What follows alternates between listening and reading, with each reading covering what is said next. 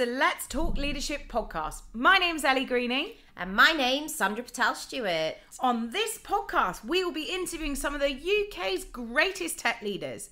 We'll be discussing war stories, battle scars, and their learnings from their journeys. Hopefully, you will pick up some great tips, learn from others' experiences, and have a good laugh along the way.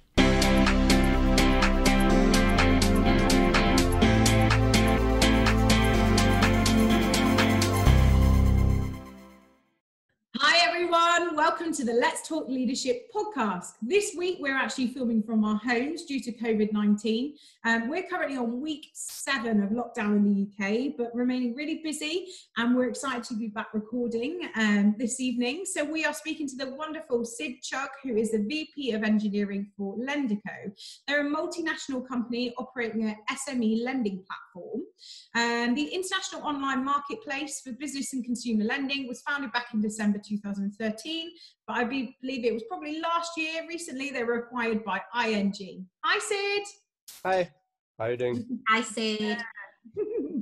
So, happy to be back recording, aren't we, Sandra? yes, we are indeed. Sid, we actually met Sid, it was about almost 2 years ago, wasn't it, when we ran our first tech event in Berlin.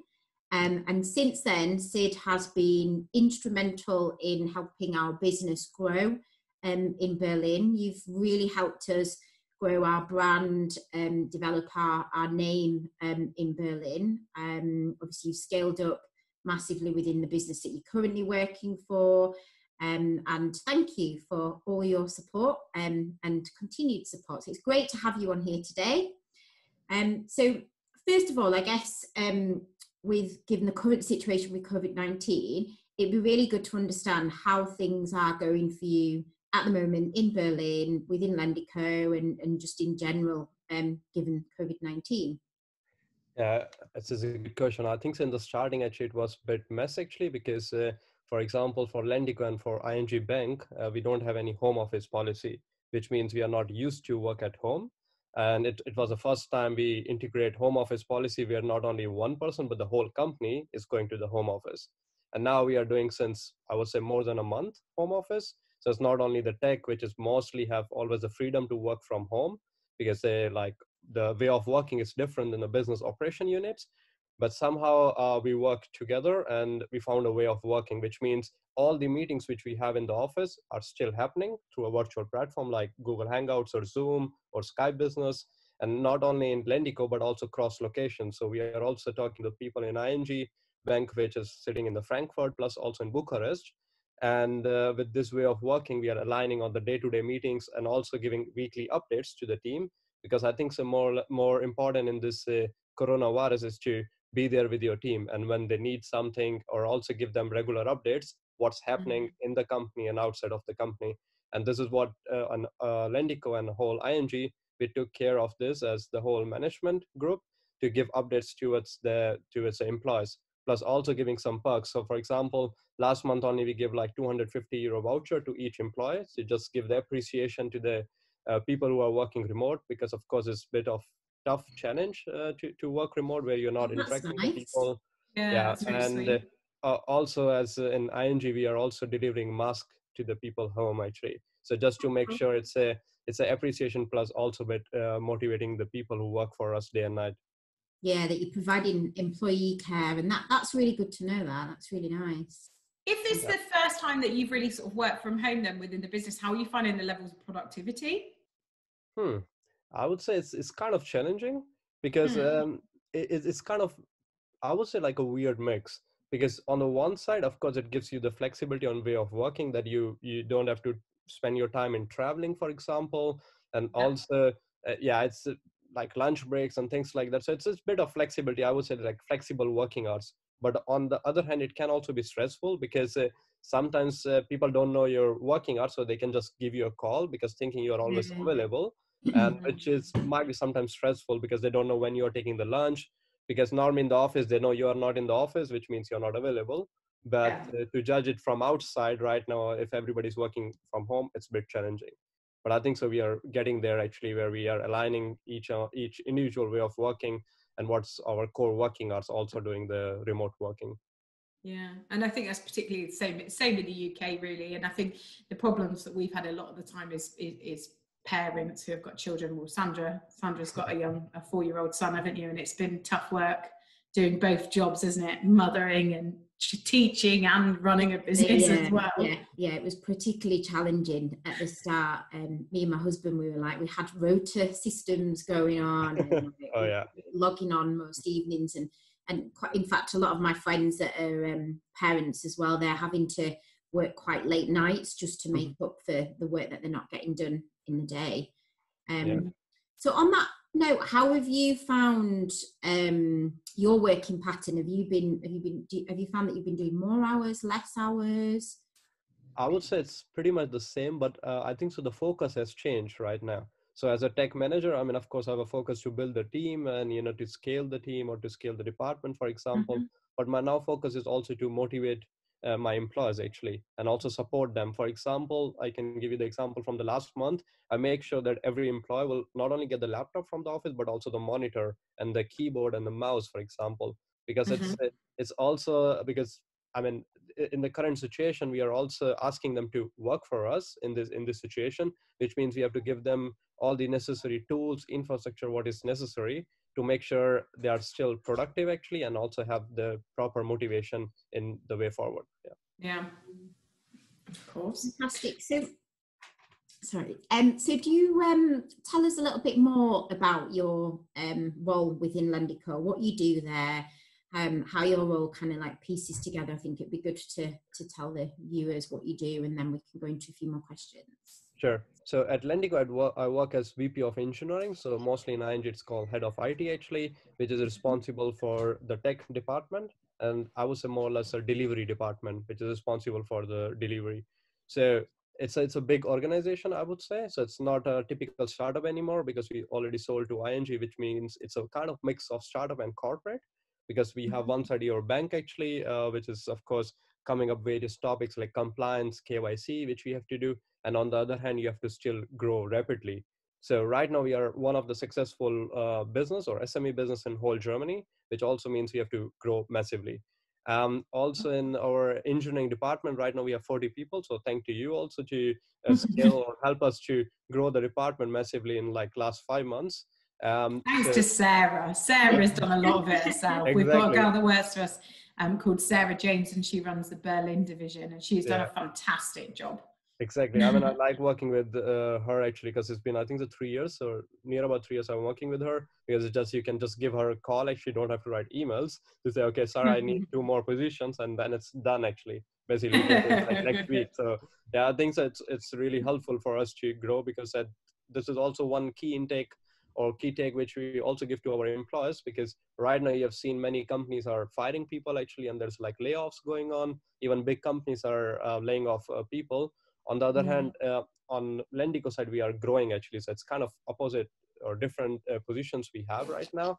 And this is also what we give the sense to our employees, that there is no firing actually of the employees on the basis of the corona crisis, because it's always, people see news actually, and they always have this kind of concern that what's happening in the next months actually, or what's happening with the projects. But this is also, I believe in transparency actually with my tech department, to make it more transparent what's going on overall company policy level, or also what are the requirements we are getting from ING, for example. Yeah, well, that's really positive, isn't it? I think obviously in the UK there's a big push on mental health and supporting your team, but I think there's so many things going on in the world at the moment to be anxious about. It's nice to, like you say, to be transparent about the situation, and there's a lot of I guess positivity and support within the organisation, which is brilliant. Amazing. Exactly. I think it'd be fantastic, I guess, to find out a little bit more about you. Obviously, as Sandra says, we've known you for quite a few years now, but I was giving you a little bit of a LinkedIn stalk, and there was a lot of stuff about your background that I wasn't aware of. So it'd be amazing if you can give the listeners, I guess, a bit of a summary of your career journey and how you got to where you are today. Yeah, I mean, I would say like since childhood, I was always passionate about tech actually. So when I was in high school, I know this is where I want to go or build my future actually. And I would say I was also lucky, because my passion and my job is same. So that's why I can grow actually and enhance. So I don't have to see the working hours, or I don't have to see how much efforts I'm putting actually, because it's fun for me. So I started, That's great. that's why I did my bachelor and master's in computer science, to have the whole education pattern covered actually, and to learn a lot during my bachelor and master in computer science. And then I start typical like a developer job in SIP. I mean, it's one of the big corporate, and I work in their headquarters. So I learn a lot of corporate policies and also corporate environment when I work with SAP. Then I was thinking, okay, to move to like a mid-level company where I can also grow much higher, because of course corporate have some pros plus also some cons in terms of your growth actually. So I was like moving different cities in Germany. So I was in Munich actually, where I was responsible for like development plus also like a senior development, and then move more towards the management. I would say more towards the project management, where I was like implementing Scrum methodology and things like that. I think so at that point of time, I was fairly positive that I have a mix of both tech plus management background on the knowledge right now. Yeah. So I moved to Berlin to start my own company. So I run my own company. So I was like CTO, Chief Technical Officer, and the founder of the company. Wow. So What was the company? What did you do? it was digital partners. So basically we connect SMEs to B2B high-tech providers. So it's a marketplace you can think of. And of course, so that's the first company I co-founded in my whole life.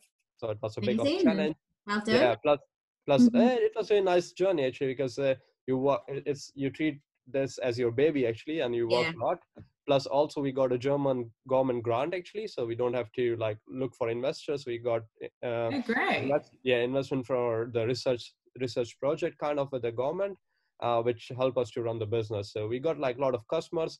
And then over the time, like near about 2 years, I was like, okay, I have like now more experience about management, because I was not doing only hands-on, but also growing the team, like really from the scratch, because I was only one technical guy, and then I scaled to like 10 people, and also getting more into like cloud architecture and all other things, and plus also meeting other mentors all around the world actually to see what's going on. I have to apologise for all this noise. No worries. All good. Two dogs at home. Yeah. We This is don't what we were usually have talking them in about. the recording studio. We don't usually have dogs, but then also usually we record in the office. But it's nice because obviously we can record with anyone all over the world. It's more real, right? It's more real how we work remotely. Yeah, exactly. That's what I thought. Do you know what? Back then I was like, the door's open, the dogs are in. I could just know they're going to start barking. What do I do? Do I stay here because it's been video? But like you say, I think it's more real, isn't it? This is the new norm now, isn't it? So, and it's great because it's meant that we can get you on our podcast, and we've been wanting to get you on for a while. So definitely, and I think it's great because you gain access to people's lives, which we hope. I think within our business, we've definitely noticed this, and I don't know whether you found this within Lendico as well. But what we found is a lot of the work-life balance has like merged. It's kind of integrated, but it means we're more used to people's lives, so we're bringing in each other into each other's homes. We know so much more about our staff, they know so much more about us, and we've kind of, I think as a team we will 100% come out the other side stronger. We found that it's brought us closer together, the whole team. Like we all know each other so much better now, and we all really kind of pulling together and working through this situation. I think there's also the learning. For example, for Lendico, I was talking to the management, and they say, yeah, maybe we should implement home office policy, which we never have. Because now we prove it actually that we can work from home. So it's not that difficult. And so it's kind of like learning, and also the trust actually towards the management, that people are not like, avoiding actually the work, but really working actually, even though they have the whole freedom actually in the home office. Yeah, no, definitely. I think it's giving people the trust, isn't it? And you usually find that they're a lot more productive, and you get a lot more from people. Have you found it difficult, like motivating the team then? Yeah, I mean, that's why we do still one-to-one actually, because before we are thinking actually it doesn't make sense to do one-to-one, because it's mostly like you have to see the emotion of the people actually and see how they are behaving. Then only you can record or do the one-to-one sessions. But we still continue to do that to make sure if there is a problem actually we should address. And as I was mentioning actually, like once in a week, like a whole company participate in this management round where they can openly ask actually what are the issues actually if they have, or if something we can solve some issues. Plus also in terms of exactly motivation, what we did recently, because we found out that the employees cannot take vacation, and normally in Germany you have your vacation finish in March end. So that's kind of the rule actually in every company. So we extended till September, so that we hope that the situation will get better, actually they can still travel. So it's kind of like also one of the motivation that you don't have to lose your holidays, which you have, for example, from Nice. the last year. You don't have to lose it. You can still take it. We just extend it for the Yeah, employees. that's Actually. nice. Yeah. What they've done here in the UK is the government's recommended that you let people carry them over as well, which not many companies over here do, because basically if you don't use them up within that year, you lose them. Yeah. So, to be honest, though, in Germany, you've got loads of bank holidays at the moment anyway, haven't you? Yeah. Yeah, You've got another one coming this Friday, haven't you? You Yep. had one on Friday. You get yeah, loads. Sarah didn't realise she had another one coming up. She was like, Yeah, oh, I've just there's realised I've like got another one. every Friday is coming in. Yeah. And weather is also getting better. So yeah. Yeah. So sorry, my dogs interrupted earlier. So you were finishing off talking about two years in, you'd set your own business up, and then where did you go from there? Can you repeat? Sorry, your voice got break. Oh, sorry. So we got interrupted earlier with the dogs. So you said that you were 2 years into setting up your own business. Yeah. Where did you go? We didn't finish off, did we? Where did you go from there? Sure. So yeah, I was doing this business for 2 years, and side by side I was also mentoring people. So I was associated with the Thinkful, which is one of the largest bootcamp in the US. So I was mentoring students remotely, which also teach me the people management side, because we have I was having the team of 20 people actually coming from different background, like management or corporate actually, and want to get their job in the IT field or tech field, for example. So that's the time actually I learned a lot. And of course, then there was something that we thought to open a business in US actually, or to go to US and get the VC actually. But that time I was not willing to go to US and want to stay in Germany for a little bit longer. So that's why I thought to move to another company. And that's the time actually I moved towards fintech domain. So I thought to move to fintech sometime in my career, because my father is banker, so it somehow comes in blood. The finance actually. So I was always motivated towards the finance when I was in school or at home actually. So, and then fintech, of course, it's combine of finance plus tech always motivates me. So that's why I joined Liquid, which is a digital asset management company, which is my previous company. Actually, I joined as a head of engineering, got promoted as VP of engineering. but the but the challenge was pretty much same, that to grow the team, it's a typical challenge we have in Berlin with startups. That we lose generation of people, and then we have to scale depending on the scaling of the business. And then I scale up the processes actually. And there I worked near about 1.5 years, and also willing to grow more and see my domains, especially in the mix of startup and corporate, because I have the experience of both as I start my career. So that's why I found Lendico, which is kind of mix of both, because they sold to ING, which means a big corporate, and plus they also have the startup mindset in way of working. And you can imagine there's not enough or a lot of companies who have this kind of mix actually, because it's kind of special to work with, because you can take the advantage from both sides actually and derive your way of working. Amazing. So pretty impressive journey there. Yeah. And you've progressed very, very quickly, which is great. So I think what will be interesting to hear, I'm sure along the way you've probably experienced a number of challenges, which has given you some war stories to tell, battle scars. I think it'd be really interesting to hear in a little bit more detail some examples of those situations that you've experienced along the way. Yeah, so I think so the main experience what I have when I was having my own company, and that's kind of learning for me, is the art of delegation. So because when I had my own company, of course I treated this as my own baby, which means I don't want anybody to touch it. So took everything on my shoulder, towards the coding or towards the development of the whole application, plus the management. And as a chief technical officer, you cannot have everything on your shoulder, because you have limited time of period. So even I grow the team, but that's to give away things actually was kind of bit pain actually. And this I realized over the time actually, that okay, I should be more delegating, and instead of handling everything on my shoulder. So that's kind of the learning which I of course put in my another job, especially at Lendico also, where I structure where I structure the people actually accordingly.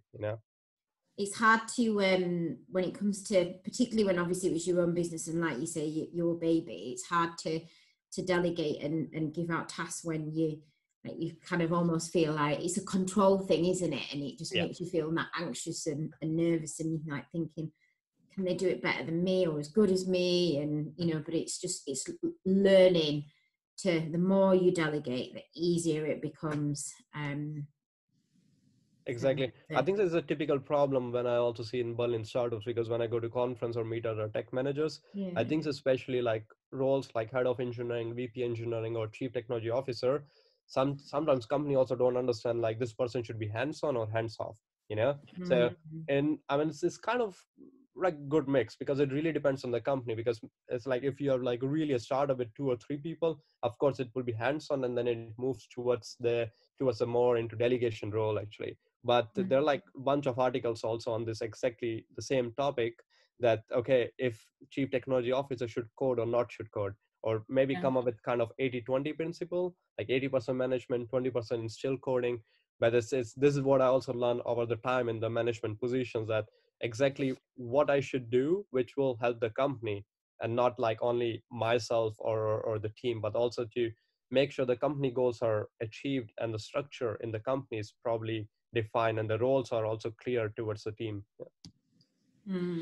Yeah, I think that's one of the things that we noticed quite a big difference when we started working over in the German market, in particular in Berlin, is that the roles are different in England. We don't really get CTO roles where they're still hands-on coding, whereas, like you say, a lot of the CTOs over in Berlin, they're still very hands-on. Which is great, because I think it's given a lot of people opportunities, because there's quite a lot of younger people that are a lot of really senior level in Berlin, and that's not as common in the UK. Yeah, I mean, that's how I also learn actually, because normally like startups hire the senior tech people actually, and want him to be the CTO, because of course startup, you don't need probably a lot of management in terms of tech. I mean, in the starting phase of the company, you need to build the platform and to do to go to the market as fast as possible, to prove to the, like, let's say VC firm or the investors actually, to get the money in the company to scale. So that's kind of the thing. So, but it's always interesting to see some companies, even like companies of like 40 people, some companies really want like really hands off, because it's of course come from the previous experiences they have with the people working on the same roles. I'm interested to know, do you still code? No. In my current company, actually, I can tell you we are like 40 people and growing towards a 50 in tech only. Then you have 9 product managers. So delivery line, it's, I would say 60 people, but that's only Berlin. So if you think of Frankfurt, Amsterdam, and Bucharest, because we are also working closely with ING different locations, it's many people involved. And right now, if I do hands-on, probably I will miss something on the management side. But of course, I work on my personal projects, like still I have interest. You still get that urge to do a bit of coding. Exactly, to find the bug and to solve it. Because on my free time, actually, I still mentor, not like students now, but mostly corporates, because I was now associated with Plateau HQ, where you have mentors from all over the world. Actually, you have also people like from big companies like GitHub, Docker, and all the stuff. So it's a voluntary work, but of course it gives you a lot of learning, because when you mentor, you also see the challenges in different company, whether it's like tech challenge or the management challenge, but you learn a lot. And I think so this is what I'm doing side by side, so that just to make sure that my knowledge is still intact. And of course, I'm a big fan of doing certification. So I'm also doing enterprise architect certification. So bit on, I would say that's basically hands-on to derive the enterprise architect. So yeah. How do you fit all this in? How do you have the time for all this? Do you sleep? Yeah, I sleep actually. It's hard. I would say it's like because of the company which I founded actually over like 4 or 5 years ago. I learned a lot in terms of time management or balancing the time actually, and to put your efforts on the right time and to right way of working. So still, I'm not feeling exhausted actually, and still being motivated to work, because everything is kind of linked. So if I'm doing enterprise architect, is of course I can put the learning into my company to make it more enterprise architect compliant. So everything is kind of related, I would say. I'm not doing something which is like really out of my field.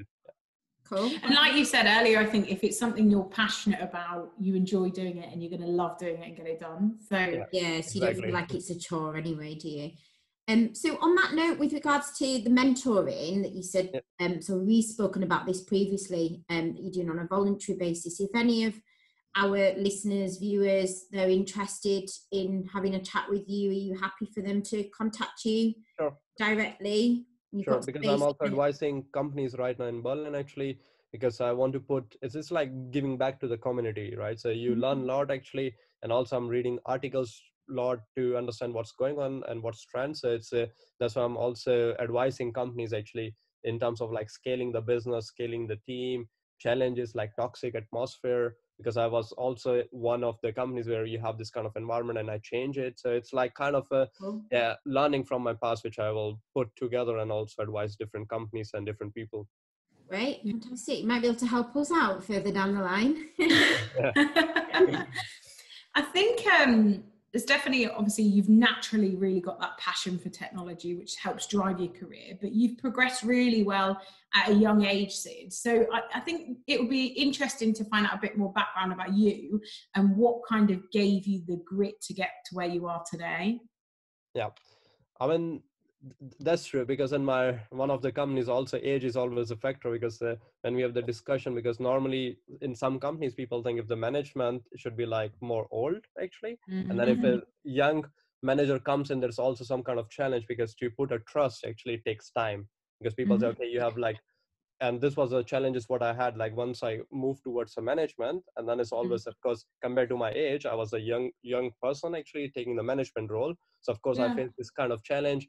But I would say like it's this kind of the passion which moves me towards the direction of management and also the learning, because when I was doing technical roles or like hands-on development, then I was always being fan of processes, like, or the projects actually. I said okay, how I can manage the project, not only like really hands-on, because I was always thinking if you sit in front of the computer like 24/7, probably you cannot learn a lot actually. You can also have to see out of the picture actually, like Yeah.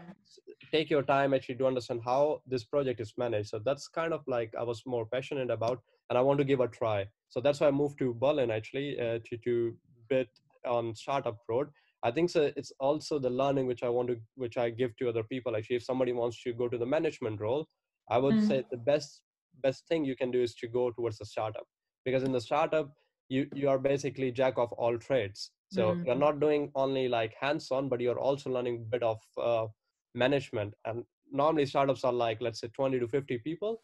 So you will learn a lot like face to face, instead of like corporate hierarchy where you have like thousands of people, and the learning curve is a bit slow as compared to the startup.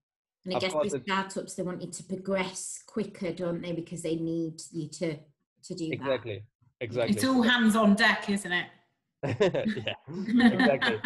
So, I think but also when I move to management, this is also one key actually, that you don't leave the whole coding actually, because right now also if I'm doing the management, I have advantage that I have a tech background. So if somebody is talking about the APIs or somebody is talking about some kind of coding, actually, I'm not like fooled like in one go Yeah. actually. Of course, I'm not doing on daily basis. So of course, You the have full developer wall who's over working your on day eye. to day working is much faster, but it's yeah, it's kind of mix of both things. Yeah. I think whilst you're on that piece and around management, it would be good to find out, how do you think your teams would describe your leadership style? Yeah. So I mean, my leadership style is mostly like empowering the people down there. So right now I have 5 team leads and 2 experts. So there's like 7 direct reports, and that's also the learning what I got, not to have too many direct reports, because then it's hard to manage or hard to do one-to-one. So you can have a proper structure, and they will manage the team.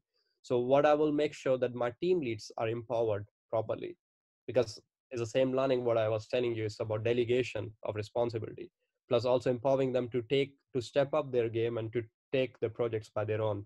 Because for me, of course, I can always there to support them and always back up them if there's some issues come up, but still they have to take the responsibility to take over the projects and also to manage the team. Because if we grow towards 100 people, of course I cannot do one-to-one with 100 people. Is Yeah, they are much closer towards the team and also can take the ownership of the things. Plus, the second thing, I would say the leadership style, I have more about transparency, because this is also the learning what I got from the past, that, I mean, the truth is bitter sometimes, but you cannot hide so long. So it's better to be transparent, because people will always respect you, that you escalated enough or the faster actually. So for example, if you see that there's already foreseen delay in the project, instead of just hiding, actually just be open and transparent to find a solution over it, you know. So this is kind of learning, not only towards the top management or the stakeholders, but also to the team actually. Of course, everybody make mistakes, like me as a manager also learn every day and make some mistakes, but it's fine to be transparent with your team that, okay, this is what's going on and this is how we can solve the mistakes what we have done, for example, or to find a solution together with the team. I think that this is what the current team I have really appreciated, and also I got a feedback in my one-to-ones, and also like just the feedbacks from other departments, that they really appreciate the transparency, where it's a transparency from top to down and down to top actually, because every week I also share towards the management what we are building, for example, like small things adds up. Like I Share send it with them. They appreciate that, don't they? And respect exactly. it. Yeah. So for example, like every week I send weekly report towards the whole company, like what we are building or what we have done or what we have achieved in this week. Of course, some people have some caution, but also give the sense that what we are doing, it's like it's a part of the whole company, because now we are scaling towards like 500 people maybe down the lines. So I think so the transparency is the key actually towards the success. I like that's like, I think at the end of the week, that's like you've achieved something, isn't it? This week we've done that. I mean, every week sounds quite frequent that you're putting out that message, like you say, to the whole of the company. But I think for the team that are building the products, they must be really proud when that email goes out. Yeah. I mean, they're proud. Plus, also we tell them to present what they have built time to time, because it's also taking the credits, right? So because they build the software, of course, as a manager, you empower them, you support them, but the true builders are the developers. So I think this also makes sense, or to appreciate them on like weekly meetings actually, or also make them to present their software, for example. This also helps them to be more communicative actually, and also feel that appreciation actually from the management or from the people around. I think so right now, I would say our company's tech is becoming more dominant because of this transparency we have actually, and also we are delivering the project on the timeline. And IT delivery on the timeline is always a huge success, because IT, of course, is a bit of special field where you can find bugs and things like that. So it's mostly transparency, but also giving them a kind of comfort zone that if there is some issue, just escalate this, and we will not doing a blame game here, but we'll solve this together. But the main thing is, if you find the issue, just raise your hand or just escalate this. This is also one of the key which comes with transparency. I love that. Love your leadership style. It's brilliant. In fact, one of our core values as a business is being open and transparent. Yeah, absolutely great. So you've obviously sound like you've taken on a lot. I love the fact that you have got so many different fingers in different pies. You've always trying to learn. Obviously you're doing your accreditation as well. How do you manage the stress of it all? I'd love to know how you keep yourself sane and healthy. Yeah. I mean, stress is, it's kind of the thing which you cannot, I mean, you will have it and you have to see that how you can manage it. Because I mean, if I see my daily schedules, so I have like 10 meetings on daily basis, and every meeting is like have like different agenda. And of course, people are asking you about stuff actually and there. I think so one principle I always follow actually, which really helped me, is to, if I have stress or pressure, just put that stress and pressure in that meeting room. When I come out, I don't have the stress. And this also helped my team actually, because I will never want to actually pass this stress over to the team actually, because this is unhealthy and create a toxic atmosphere, So then the second thing, of course, I do meditation, because I'm also Reiki master. I did some Reiki actually. I think so when I was in India. Actually, so I was practicing since 8 years now. So I love Reiki. So fantastic. You're a master. That's amazing. Yeah, I did the certification actually when I was in India. So I practice it like time to time to stay calm actually, and to meditate and to also focus actually on things. Great. Wow. That's so cool. Fantastic. We actually, one of our clients, he's a Reiki master as well. And when we first went through to sort of, we went on lockdown in the UK, he did a remote session with us, didn't you, Sandra? Yeah, Matty did a remote session, and I never had it remote, but I actually felt we didn't really understand how it worked, did we? At first, we were like, "So what do we need to do?" And he was like, "Nothing. You'll just know when it's worked. You know when I've touched you and it worked." We thought we had to like dial in on Zoom or something. He was like, "No, just chill out, and I'm gonna find you, and I will like, yeah, it's brilliant. It's really great. So that's really cool." I think it'd be interesting. Obviously, a lot of our listeners are based over in the UK. You've been in Berlin for how many years? Did you say now? In 3 years actually. So 3 total years. Germany 9 years, because I was moving to different cities. In Berlin, it's near about 3 years. Yeah. Yeah, I think it'd be really great if you can tell us a little bit about like why Berlin's so special, and particularly in the tech culture and the opportunities in Berlin, because I think there's a lot of people that would be interested to find out a little bit more about the opportunities out there.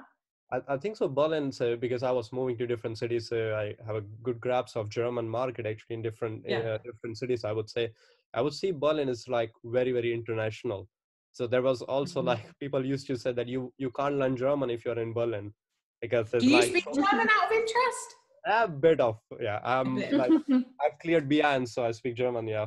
But you don't need to in Berlin. Yeah, exactly. I mean, everyone speak, especially in tech, like my whole team, actually, I would say like 40 people, I would say it's only 2 Germans. So you can see that the diversity, actually, because also it's really interesting to see the diversity of people, because in my, like, especially in the tech department, I have people from everywhere, like from every continent, actually, India, Australia, US, Egypt, like everywhere, So cool.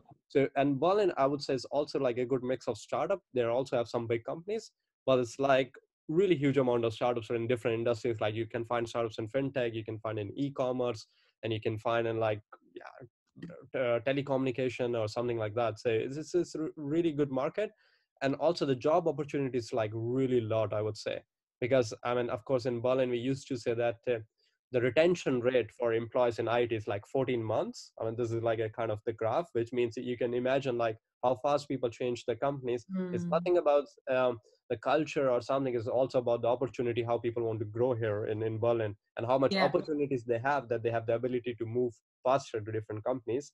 And even though in this coronavirus crisis, I see that there's like still open positions, actually, especially in tech in Berlin. And also there's a meetup happenings, virtual meetups, where people are like asking, okay, if there's somebody wants to join their company and things like that. So the market is really hot, I would say, right now in Berlin. And especially, I would say, like many investors are pulling money in the Berlin market, what I see right now. I mean, we've obviously been working in Berlin for sort of a few years now, but I guess that's one thing that we love when we get to go over and do the events over with Sarah. It's like a melting pot of culture, isn't it? You'll be speaking to one person from Brazil, one person from India, China, because the blue card situation is a really great mix of people, which must make work really interesting and good fun. And like you say, there isn't, in the UK, it's quite frowned upon if you move jobs every couple of years. But obviously in Berlin, like you say, people think, oh, well, they must have been offered something better, which is really fantastic. Great. Perfect. I think it would be really good to finish with what you want your legacy to be. I think that's a really good thing to finish. What would you tell your younger self, and what would you want your legacy to be, Sid?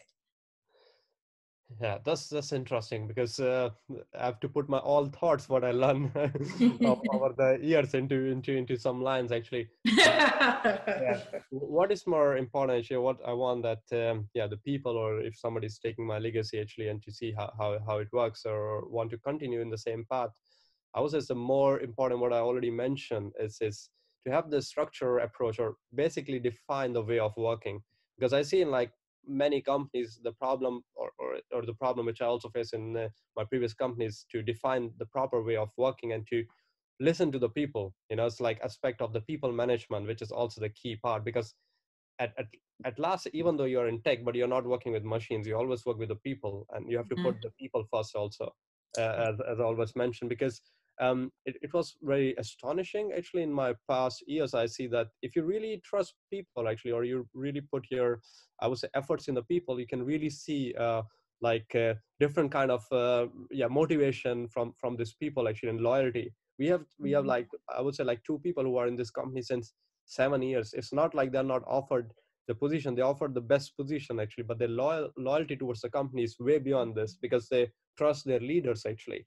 And Yeah. even though they're offered like many things, so I think so that's one thing which I always see, that if somebody wants to take over things actually, or to take this as a learning path, is to build the structure and to like really motivate people and have the aspect of this people management in hand actually, and to see how you can empower all the people. And of course then other aspects like transparency and way of working can always come handy actually towards this. But mostly it's to work with people and trust with them. Yeah, of Well course. said.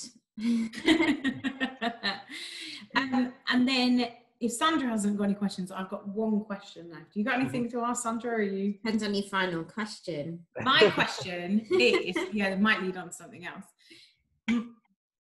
What's next? What's big? What have you got going on? What are you most looking forward to at the moment?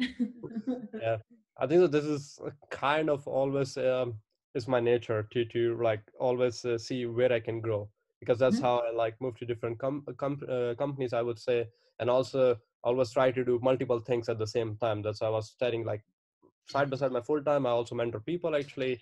I also mentor refugees in Berlin to start their own business. So there's like multiple things I do to like really to see like where I can put my all effort. So the next, I would say, in my current company, of course, I want to see how the projects were delivered, because what we are doing actually in Lendico is like basically we are integrating fintech towards the bank, and this project probably do this kind of things in once in 10 years, for example, like integrating the whole fintech into a bank.